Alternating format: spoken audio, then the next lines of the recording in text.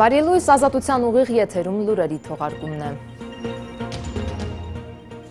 Հայաստանում շարունակվում է ակտիվորեն քննարկվել դատավորների վեթինգի հարցը, ինչպես է անցկացվելու արդարադատության համակարգի առողջացումը, ովքեր են անցկացնելու դատավորների ստուգումը վեթինգը։ Այս հարցում աջակցելու համար Հայաստանը ինչ ժամանել նաև մարդու իրավունքների, արդարադատության և կոռուպցիայի դեմ պայքարի հարցերով եվրոպական կառույցների ներկայացուցիչները։ Պատվիրակությունը հանդիպումներ է ունեցել վարչապետի ու նաև օրենսդիրների հետ։ Ինչպես պետք է անցնի վեթինգը Հայաստանում, այս հարցին անդրադարձել են ազգային ժողովի քայլը խմբակցության պատգամավոր Նիկոլայ Բաղդասարյանը և ընդդիմադիր Լուսավոր Հայաստան խմբակցության պատգամավոր Արման Բաբաջանյանը։ Նրանք երեկ Հրայր Թամրազյանի կիրակնօրյա վերլուծական ծրագրի հյուրերն էին։ Այն լուրերը, որոնք այս պահին գոնե շրջանառվում են, ըստ որի երկու հայ դատավոր է լինելու, 3 միջազգային դատավոր, արդեն իսկ որոշ վախեր է առաջացնում։ Ես կարծում եմ, որ Հայաստանում լավ կամ վատ, այնուամենայնիվ կա դատական համակարգ եւ մենք դրսից, ոչ արևմուտքից, ոչ Ռուսաստանից, ոչ Եվրոպայից, ոչ Միացյալ Նահանգներից այդպիսի աջակցության կարիք չունենք։ Մենք փորձագիտական աջակցության կարիք ունենք, բայց վեթինգը պիտի կայացնենք եւ իրականացնենք բացառապես մեր ազգային օրակարգով եւ նպատակներին համապատասխան։ Այն չպիտի ունենա որևէ արտաքին այսպես ազդեցություն եւ մենք չպիտի այդ հսկա միջոցները, որոնք պիտի ասեմ, որ նկատի ունեն երևի Ամալ Քլունի նման դատավորի եթե լինի, կարծում եմ ինչու՞ չէ, նաեւ այո, կարող ենք, այո, ինչու՞ չէ Քլունիի դեպքում, բայց առհասարակ եթե խոսենք ավելի լուրջ, կարծում եմ, որ ներսում պիտի գտնենք այդ ներուժը, այդ պոտենցիալը։ Գտնվեն հասարակության անդամներ, որոնք կասեն, ահա, ուրեմն դրսից սա արտաքին հետք ունի եւ մենք պիտի բացառենք այդպիսի խոսակցությունները եւ չափազանց կարեւոր է, որպեսզի արտաքին համատեքստ չունենա այս գործընթացը։ Ցույց է տալիս, որ Հայաստանի Հանրապետության նման պետությունում որպես կանոն դատավորների 20-ից 30%-ը հրաժարվում են կամովին վեթինգը իրականացնել եւ մնացած 80-ից 70%-ը որպես կանոն պահպանում են իրենց դատավորի ստատուսը եւ ժամանակատրվում։ Դուք այդպես եք կարծում, այդպեսին կլինի։ Այս համոզված եմ, որ այդպես կլինի եւ հնարավորություն պետք է պարտադիր տալ, որ այդ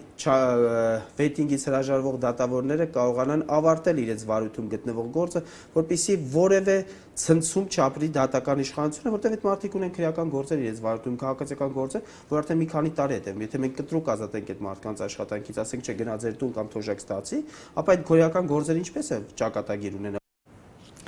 Ռոբերտ Քոչարյանի և մյուսների գործը բացի սահմանադրական դատարանից նաև վերաքննիչում է անցած շաբաթ Քոչարյանին կալանքից ազատած դատավոր Դավիթ Գրիգորյանը, ով նաև գործը անակնկալ կերպով կասեցրել և սահմանադրական դատարաններ ուղարկել, բարձր դատարանից վերցրել է գործի նյութերը և պատճենները հանձնել վերաքննիչ դատարան։ Այժմ արդեն Արմեն Դանիելյանը պետք է որոշում ընդունի այն վարույթ ընդունելու կամ չընդունելու մասին։ Իմ քայլը դաշինքի պատգամավոր իրավաբան Նիկոլայ Բաղդասարյանը կարծում է երկրորդ նախագահի և մյուսների դեմ հարուցված գործը բավական պարզ է։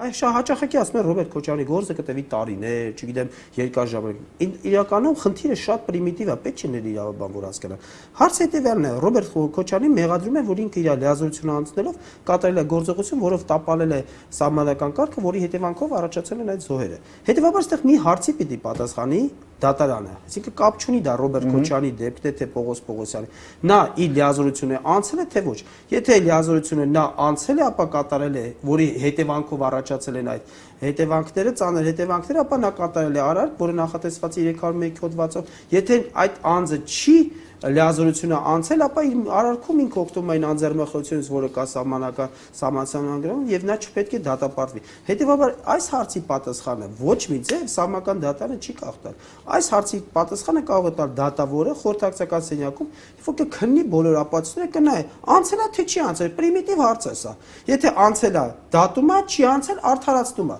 Հետևաբար սահմանական դատարանի հարցնել, թե սահմանության հետ կապված ինչ խնդիր ունենք, չունենք այստեղ։ Այստեղ մի հարցի պարզունակ հարց, որը պետք է պատասխանի դատավոր, ընդ որում հետազոտելով գրավոր ապացույցները եւ վկաների ցուցմունքները, որը բազմաթիվ են։ Ճապոնիայում երկու շաբաթից մեծ 20-յակի գագաթնաժողովն է, սակայն կկայանա արդյոք դրա շրջանակներում Ռուսաստանի և Միացյալ Նահանգների նախագահների հանդիպում դեռ հայտնի չէ։ Ուշագրավ է, որ Պուտին-Թրամփ հանդիպման հնարավորության մասին առաջին անգամ մայիսի կեսերին Սոչիում հայտարարել էր ԱՄՆ պետքարտուղար Մայքլ Պոմպեոն, սակայն մինչ այժմ Ռուսաստանը դեռ կոնկրետ առաջարկ չի ստացել։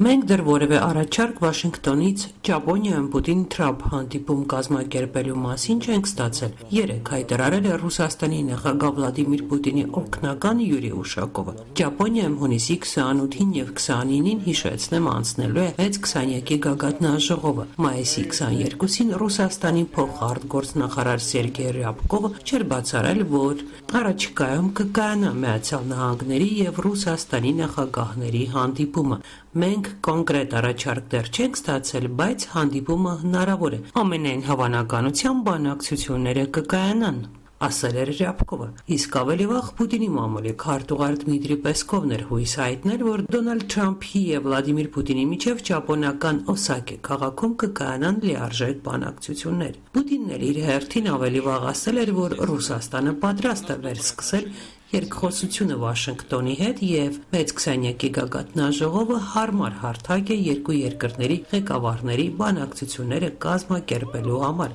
Մոսկվան սակայն ակնկալում է, որ քանի որ ռուս-ամերիկյան բանակցությունների նախաձեռնողը Վաշինգտոնն էր, հանդիպում կազմակերպելու մասին կոնկրետ առաջարկ պետք է Վաշինգտոնը անի։ Առաջին անգամ Պուտին-Թրամփ հնարավոր նոր բանակցությունների մասին հայտնի դարձավ ԱՄՆ պետքարտուղար Մայք Պոմպեոյի Սոչի կատարած այցից հետո, որի շրջանակում նա հանդիպել էր Ռուսաստանի և արտգործնախարար Սերգեյ Լավրովի և նախագահ Վլադիմիր Պուտինի հետ։ Հիշեցնեմ, Պոմպեոն Սոչի էր այցելել մայիսի 14-ին և արդեն երկու շաբաթ է Մոսկվան սպասում է, որ Սպիտակ տունը կառաջարկի բանակցություններ անցկացնել Ճապոնիայի մեծ 20-յակի գագաթնաժողովի շրջանակներում։ Լարված հարաբերություններ են նաև Միացյալ Նահանգների և Իրանի միջև։ Միացյալ Նահանգների պետքարտուղար Մայքլ Պոմպեոն սակայն հայտարարել է, որ Միացյալ Նահանգները պատրաստ է բանակցել Իրանի հետ առանց նախապայմանների։ Վաշինգտոնը պատրաստ է բանակցել Իրանի հետ առանց որևէ նախապայման առաջ քաշելու։ Այս մասին Շվեյցարիայի Բելինցոնա քաղաքում կիրակի օրը հայտարարեց Միացյալ Նահանգների պետքարտուղար Մայք Պոմպեոն։ Շվեյցարիայի արտգործնախարար Իգնացիո Կասիսի հետ բանակցությունների ավարտին պետդեպարտամենտի ղեկավարը նշում էր. Մենք պատրաստ ենք իրանցիների հետ խոսել առանց որևէ նախապայմանի։ Դրա հետ մեկտեղ Իսլամական Հանրապետության այդ երկրում գործող հեղափոխական ուժերի չարամիտ գործողությունների արմատական փոփոխությանն ուղղված մեր քայլերը չեն դադարելու, նշում էր Պոմպեոն։ Միացյալ Նահանգների պետքարտուղարի Շվեյցարիայում հնչեցրած հայտարարություններից սակայն պարզ դարձավ, որ թե Վաշինգտոնը խոսում է նախապայմանների բացակայության մասին, այնուհանդերձ ամերիկացիները իրանցիներից որոշակի հստակ սպասելիքներ ունեն։ When the Iranians conclude that they want to behave like a normal nation. Մենք միանշանակորեն պատրաստ ենք այդ խոսակցությանը, որ տեղի կունենա այն պահին, երբ Իրանը որոշի նորմալ պետությանը բնորոշ պահելաձև դրսևորել։ Իրական մարտահրավերներն այսօր Իրանի ներսում են, դրանց պատճառը ոչ թե մեր կողմից սահմանված տնտեսական պատժամիջոցներն են, այլ այն քաղաքականությունը, որ վարում է իսլամական ռեժիմը վերջին 40 տարիներին։ Այն հոգ չի տանում իր քաղաքացիների մասին, ռեժիմը ձեռքի տակ եղած ռեսուրսները օգտագործում է Հեզբոլլա շարժման օժանդակելու կամ Սիրիայում ծավալված պայքարի ֆինանսավորման համար։ Ասադին ցուցաբերված իրանական աջակցության հետևանքով Սիրիայում 6 միլիոն մարդ է տեղահանվել, պնդում էր Պոմպեոն։ Միացյալ Նահանգների պետքարտուղարի այս հայտարարությունները հնչեցին Թեհրանից եկող հակասական ազդակների ֆոնին։ Մենք կարող ենք բանակցել ամերիկացիների հետ, եթե Վաշինգտոնը հարգալից վերաբերմունք դրսևորի Իրանի հանդեպ։ Ֆարս լրատվական գործակալության փոխանցմամբ հունիսի 1-ին հայտարարել է Իրանի նախագահ Հասան Ռոհանին։ Մենք կարող ենք ելնել բանակցությունների տրամաբանությունից, եթե հակառակ կողմը հարգալից կերպով նստի բանակցությունների սեղանի շուրջ և հետևի միջազգային օրենքներին, այլ ոչ թե բանակցություններ սկսելու հրամաններ արձակի, նշում էր Ռոհանին։ Իրանի արտգործնախարար Մոհամմադ Ջավադ Զարիֆը սակայն ավելի զգուշավոր է։ Ամերիկյան ABC հեռուստաընկերությանը տված հարցազրույցում իրանական դիվանագիտության ղեկավարը նախօրեին նշում էր. Քիչ հավանական է, որ Իրանը մոտ ապագայում բանակցություններ սկսի Վաշինգտոնի հետ։ Եվ վերջում եղանակի մասին աննախադեպ շոքեր են սկսվում։ Այս շաբաթվա ընթացքում ջերմաստիճանը կբարձրանա ևս 5-ից 6 աստիճանով։ Երևանում ողջ շաբաթ տեղումներ չեն սպասվում, իսկ մարզերի առանձին շրջաններում կեսօրից հետո հնարավոր է կարճատև անձրև եւ ամպրոպ։ Իդեպ Գագիկ Սուրենյանը գրառում է առել Facebook-ում նշելով հունիսի 5-6-ին Արարատյան դաշտում եւ Երևանում օդի ջերմաստիճանը ցերեկային ժամերին կհասնի 38-ից 39 աստիճանի։ Մեր ողջ օդերևութաբանական պատմության ընթացքում հունիսի առաջին տասնօրյակում Արարատյան դաշտում եւ Երևանում նման ջերմաստիճան երբևիցե չի գրանցվել, գրել է Գագիկ Սուրենյանը։